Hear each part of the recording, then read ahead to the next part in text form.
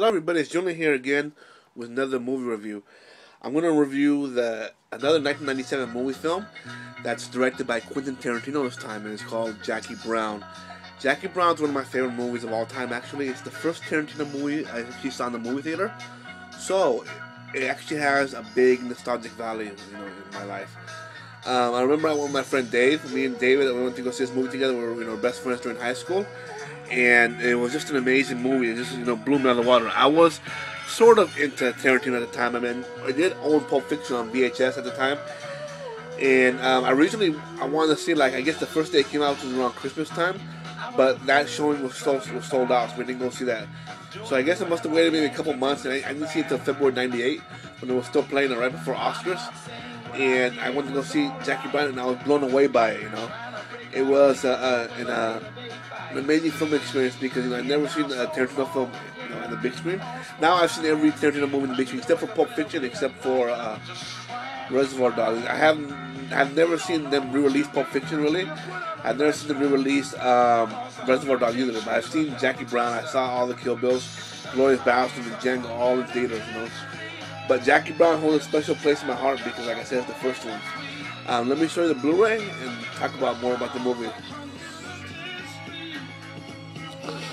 So this is Jackie Brown here.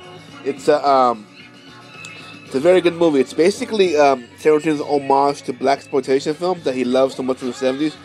It stars Pam Grier as the title as Jackie Brown, and she's very famous in the blaxploitation community. I guess she came out a lot of the movies like Foxy Brown and I think Coffee is another one too, where she was really famous from. It's based on an Elmore Leonard novel called Rum Punch, which I read as well. And it's basically about an arms dealer named Ordell Roby, who's played by Samuel L. Jackson. He is running guns. Him and his partner, they get reunited. Louis Gara, played by Robert De Niro. They get reunited after, I think De Niro's been away for about 4.5 years in prison. So he's talking about how he wants to, he's trying, he brings in money from Mexico. Jackie Brown plays a stewardess who works for a Mexican airline that helps Ordell Roby smuggle in his cash. She gets busted by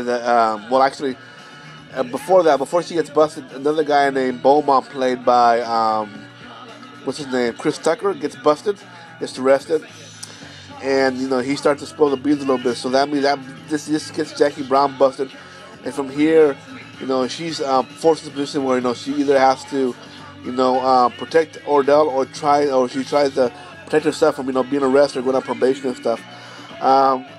During this time too, they hire a man named Max Cherry, played by Robert Forster, who bails out Beaumont and then bails out Jackie Brown.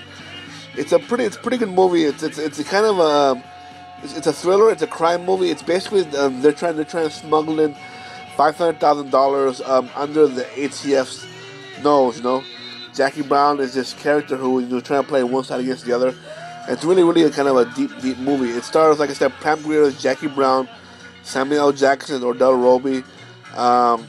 Ordell's girlfriend, or one of his girlfriends, is played by Bridget Fonda. Her name is Melanie. Ordell's partner is Robert De Niro. Louis Gara. The ATF agent who's after Ordell is played by Michael Keaton, and Max Cherry is played by what's his name? Robert Forster. Sorry.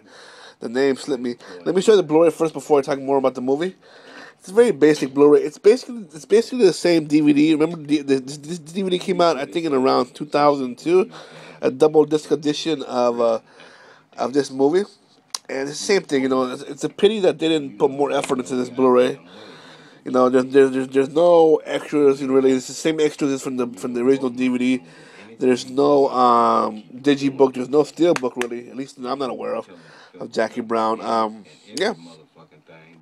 The before it runs, you might be hearing people talking in the background. That's part of the soundtrack.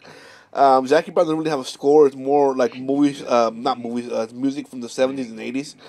And so, yeah, here's one of the best ones coming up. Anyways, let me tell you more about Jackie Brown.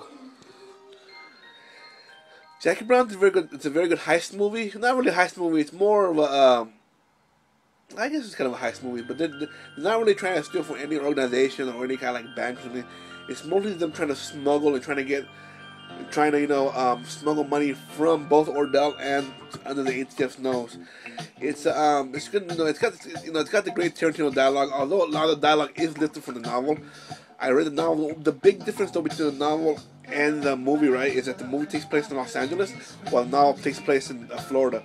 Elmore Leonard, I guess, is really big into Miami, Florida, while Tarantino is really big into LA. That's where he lives and stuff. He's very good at that. It has really, really great cinematography. I thought it's shot like an old classic blaxploitation film. That's what's cool about it. He took all those B movie elements, and he made it to a really cohesive A-list film. Tarantino is really good at that. People talk about Kill Bill being like being from the 70s, but this is just the 70s. I mean, Tarantino loved the 70s. I mean, if you watch Pulp Fiction, if you watch Jackie Brown, Kill Bill, that's all they talk about is all these 70s like these kind of hip things that are pretty cool. I dig it. It has a killer soundtrack, as you can hear right now. It has Bobby Womack, it has Brothers Johnson, it has Bloodstone, it has Delphonics. I highly recommend the soundtrack. My only complaint about this movie, though, right, is nothing to do with the movie, but has to do with the packaging and stuff. I wish they would have made a special edition. This is a great movie. It may not be as flashy as like Glorious Bastard or as violent as like Kill Bill or Django Unchained, but I think it's a really good movie. I mean, it's a slow movie, but that's how those blaxploitation movies are. They're not very fast paced. Tarantino really takes his time in this movie, which is really nice. And it's cool that that the dialogue is so sharp in this movie. A lot of N-word in this movie, but Ordell Roby says so, not a bad thing. What else can I say about this movie? I highly recommend this seeing it. This is the one Tarantino movie where I think people overlook it because they may not have seen it in theater, or it was during that time between Pulp Fiction and Kill Bill. Kill Bill is good, great, but I consider Jackie Brown vastly superior to Kill Bill. Like I said, this is the first Tarantino movie I saw in theater, and I've seen every other movie since. So this doesn't have a really special place in my heart. I only saw it once in the theater, and it was at this theater called Century 10, which is closed down now. So I mean, it's even more special because of that. Tarantino really hit a home run with this movie. What else? I mean, Pam Grier did a great job. Samuel L. Jackson was absolutely at one of his best roles as the villain. Samuel L. Jackson plays really good villains, and there's a scene, especially when this song plays, where he's trying to figure out what to do about Beaumont because he suspects that Beaumont might have ratted to the ATF agents and to the police and stuff. So this, he tricks them into getting into a trunk of a car. He goes to the front of the car, turns the car, and he sits and listens to the song for a few minutes. And it's little moments like that, man, that make this movie so great. And Samuel Jackson makes this really, really, really like sinister face when as he turns around because he's thinking about what to do next. So yeah, that's what I love about this movie. The small little touches that I love about it. It's one of my favorite movies, top 10 for sure. And my favorite Tarantino movie is Jackie Brown. Let me show you the Blu-ray, and I'll get you guys on your way. So once again, this is Quentin Tarantino's Jackie Brown. It stars Pam Grier, Samuel L. Jackson, Bridget Fonda, Michael Keaton, Robert Forster, and Robert De Niro. There's also other cameos by like Chris Tucker and Amy Graham and a few other people like that. And like I said, it is Tarantino's homage to blaxploitation films. If you enjoyed the soundtrack, I will post a link to where you can buy the soundtrack from Amazon. If you want to buy the Blu-ray, I will post a link to buy the Blu-ray. And once again, if you like this video, please thumbs up. If you like my channel, please subscribe. I really would appreciate it. And I hope you guys enjoy these reviews here. I promise you guys, I will get out 97. I know I've done two back-to-back 1997 movies that were actually in theaters at the same time, which is kind of interesting. But yeah, anyways, I hope you guys enjoyed this review, and talk to you later.